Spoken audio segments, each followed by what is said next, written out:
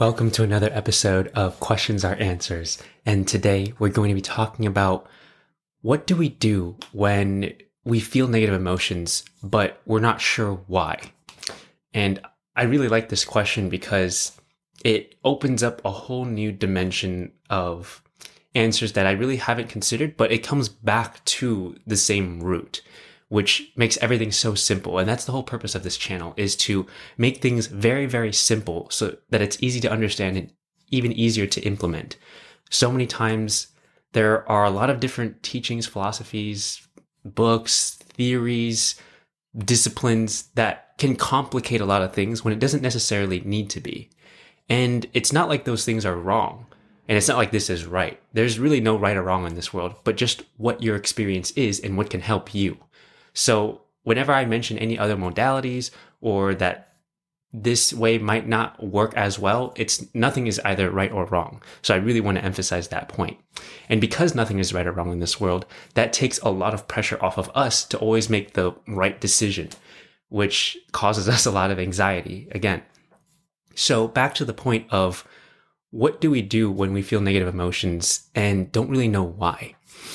And a person asked me, what happens when that happens? And is it because we're not thinking? And is it possible to feel negative emotions if we're not thinking? And what I would say to that is asking you this question. What emotion do you actually feel when you're not thinking? When there's no chatter going on in the mind. It's just peace, love, and joy. It's calm, serenity. If you're not thinking about anything, you're not worrying about anything. It's impossible to worry about something without thinking about it. And it's because thinking lives in the past or the future. It's regretting, resentful, guilty, shameful about the past, or it's anxious about the future or fearful about what might happen. But without the presence of thinking, that can't exist. And what happens is we automatically fall back into the only time that does exist, the present moment. And in the present moment, is when there is the absence of thinking. And the absence of thinking or non-thinking does not mean the absence of thought.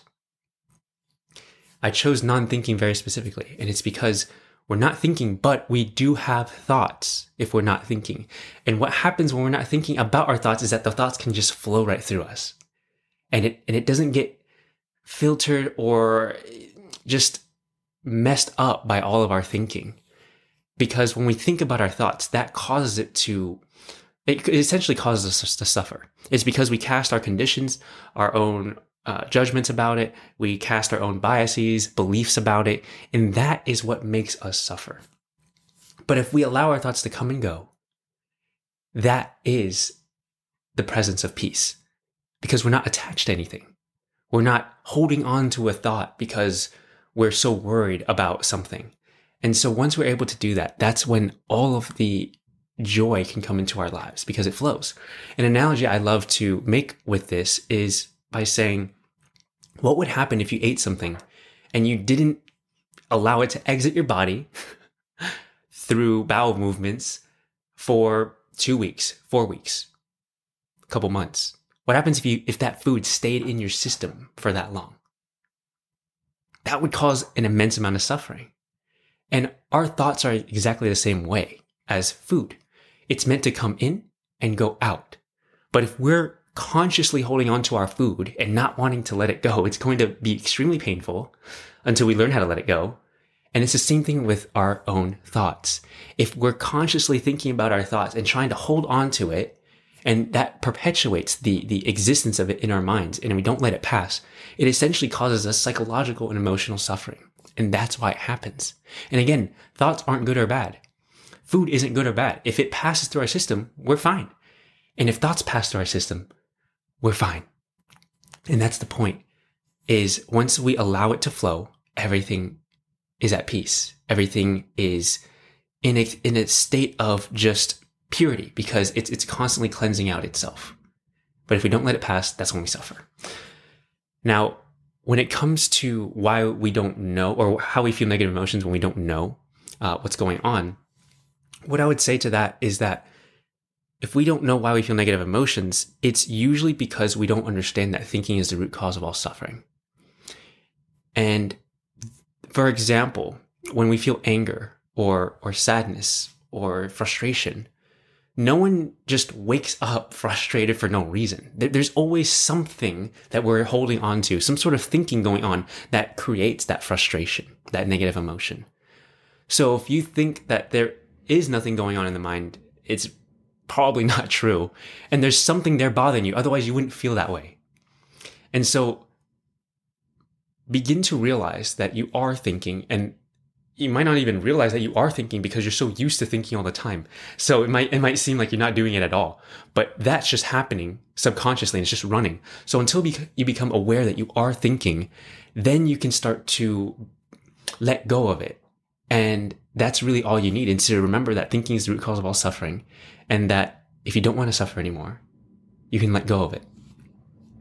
And then you can just experience peace in your life. And how to actually let go of it, that's really the process. It's as simple as that. There's a few things you want to remember, such as that, and just remembering that it's okay to feel fear, that it's okay to go into the unknown, because that's where the present moment is. You don't really know what's going to happen next. So the more okay you are with that, the more you can let go and to trust and surrender and allow yourself to feel all of the natural emotions that you currently have, which is peace, love, and joy.